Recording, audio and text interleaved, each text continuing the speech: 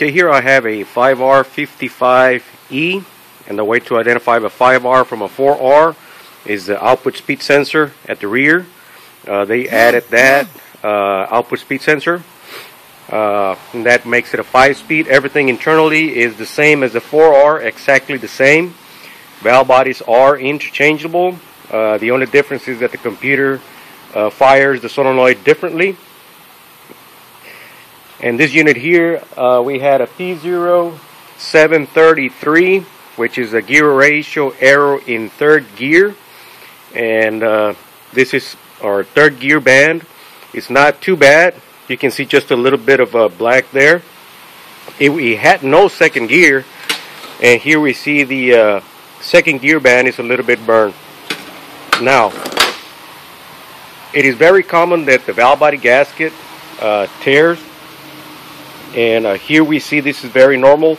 The valve body gets loose and it starts flexing. Actually, the aluminum here, it starts flexing and it starts ripping on that gasket. So here we have a very common problem of valve body gasket torn. And you can see here it has another torn here. And it was also slipping in reverse. And here we see that on the low reverse servo, which applies the low reverse band, it's ripped as well. We see the band here, and on the apply here, it's not as worn out as you sometimes will see it. Now this transmission would take off in first gear. It had no second, and it would flare in third, and it would jump into fourth gear. So here we have our direct frictions, and you can see that the frictions are heated up, they're stressed, and we can see one of the steel plates that it has heat marks on it. Here we have one heat mark, has some heat marks on it. So it was actually jumping from first, sometimes from first all the way to fourth, which on this particular unit this is fourth gear, and on the 4-speed this is third gear. Now the difference between the 5-speed and the 4-speed, the extra gear is in between first and second. Like some other Chrysler units, this is a Ford unit. Some Chrysler units like to call it second prime, where they put a gear in between two shifts. So here you have, instead of taking off in 4-speed, will take off in first, which is the forward drum, which is this. Take off in first, shift into second gear, and on the 4-speed, second gear would be applied on this band, and then third gear would have been this drum here, and then overdrive would have been the front band. On the 5-speed, on the other hand, is different. It takes off in first gear here, and then it applies the overdrive band to make the low gear ratio second. It releases the band and it goes to third gear, which is the intermediate band. And from third gear on the 5-speed, then it goes to the direct frictions, which is fourth gear, and then it reapplies the overdrive band for fifth gear.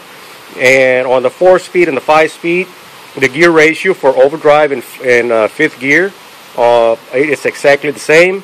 As you can see, it just fires the solenoids differently, and it applies the overdrive band in between first and second to make a second gear shift, and that's how you get the 5-speed out of this unit.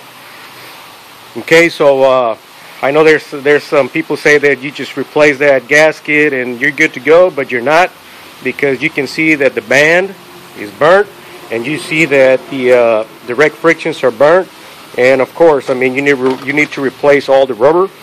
Here are the servos. They're still a little soft, but they're kind of getting hard. This is the overdrive servo, and this is the intermediate servo. And you can identify the sizes by the lettering. This is a A, B, and this will be a Z, C, or Zebra Charlie, and Alpha Bravo. Now another thing that when I was tearing this unit down, the sprag is worn out. As you can see, the cap is on the planet itself. I had trouble sliding this thing out. This should just slide out. And the reason why it didn't want to come out is because the race is worn out. and it has like a little lip, so it was getting stuck right here.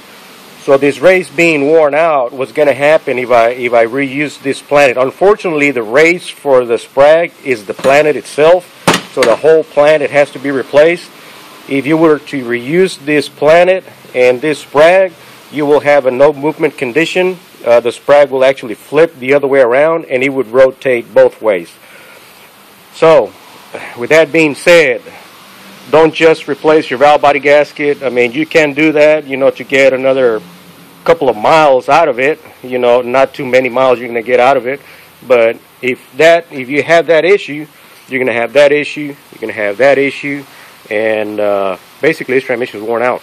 2000 model Ford Explorer 5R55E. It's a rear-wheel drive. It's not a 4x4 or it's a regular rear-wheel drive. So there you have it, 5R55E with no second gear. I did not have a code for second gear. It was flaring in third, and sometimes it had no third with the P0733.